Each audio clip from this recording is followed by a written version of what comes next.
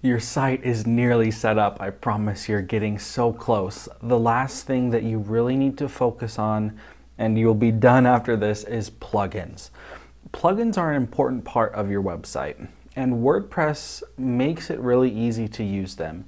What a plugin does is it adds functionality to your site that WordPress itself doesn't have. So WordPress serves as the frame of your website, and then the plugins make it so that you can add additional functionality that you could specifically need for your site. Some people might want to add a calendar, or they might want to add a calculator. Maybe it's a design element, maybe it's a form where you can take a survey. All of these different things can happen on your website, but will happen through using a plugin. Now, plugins are great, they add good functionality, but there are also some significant downsides to using plugins that you need to be aware of as you go forward building your site. The first downside of plugins is that it sometimes causes a bad user experience. Plugins can slow down your website significantly because the plugins are created by third parties. It's not created by the same company who created WordPress, and so you really don't know what the code of the plugin contains. And sometimes the code in the plugin is really heavy, it's very large, and it slows down your website. And one of the important factors that Google looks at for your website is its speed. And so having too many plugins can really bog down your website. So you really want to only have 5 or 6 plugins max on your website, especially when you're getting started. You really don't need that many plugins. One of the other downsides of plugins is that they do pose a security risk for your website. Now, not all plugins are dangerous. You don't have to be paranoid about using plugins, but you do need to be educated and you do need to understand how to find plugins that are safe to use.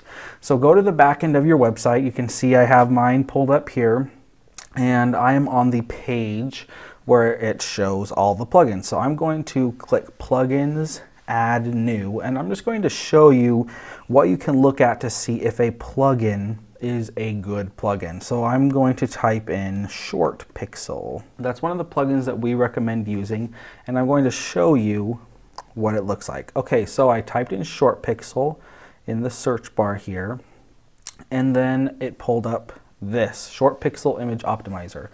Now there's a few things that I can look at here to tell me if this is a good plugin to use. So it says here there are 591 reviews, overall 4.5 stars, 300,000 plus active installations.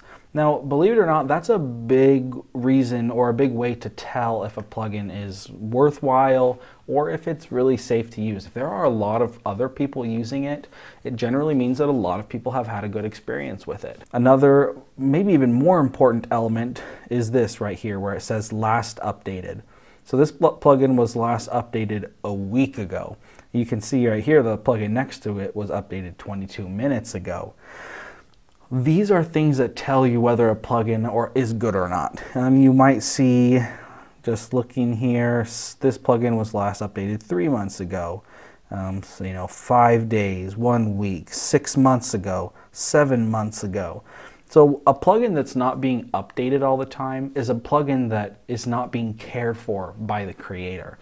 As the internet evolves, there will become holes in the code. There will become places where hackers could potentially get in, and if they're not constantly updating, then the plugin's probably not safe to use. So you want to find a plugin that has a lot of users and that is being updated frequently. If you do that, generally speaking, you're going to find good plugins to use.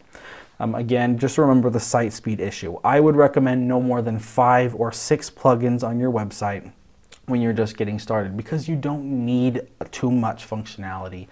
Really what you need to do is write content.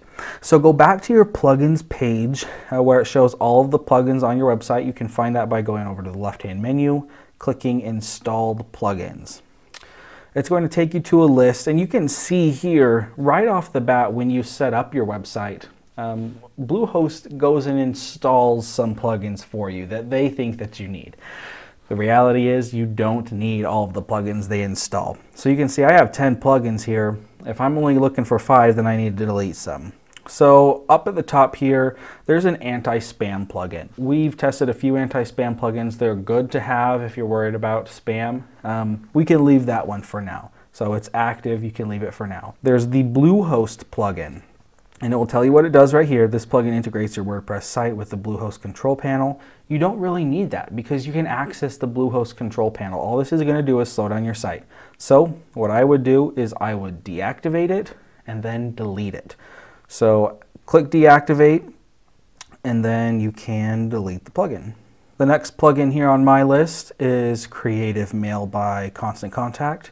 I'm going to deactivate. Sometimes they're going to ask you why you're deactivating, and just click whatever you want and then deactivate the plugin. You'll want to go through this process with all of the plugins on your site. You need to read the description, see if it's something that you really need, and then delete it. You probably see similar plugins to what I'm seeing on my site. So this Creative Mail by Constant Contact, we're going to delete it. Google Analytics for WordPress by Monster Insights, we're going to delete that if you're using Acabado. Acabado, remember, you already put the analytics code in the back end of your site, so you don't need an extra plugin doing the same thing. So delete the Monster Insights. Hello Dolly, delete. Jetpack by WordPress, delete. The one-click demo import, now that we've imported all of the info, we can deactivate and delete. Opt-in Monster, delete. And then WP Forms Lite, deactivate and delete.